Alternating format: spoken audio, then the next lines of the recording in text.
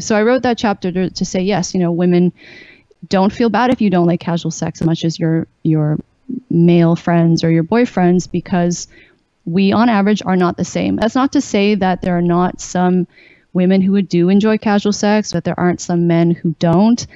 But on average, these are the trends we see. In many cases, if a woman is engaging in casual sex with a man, it's because she's hoping for a relationship. And research has actually shown this. Whereas for men, if they are engaging in casual sex, for the most part, they just really want sex, and that's it. That's the only goal.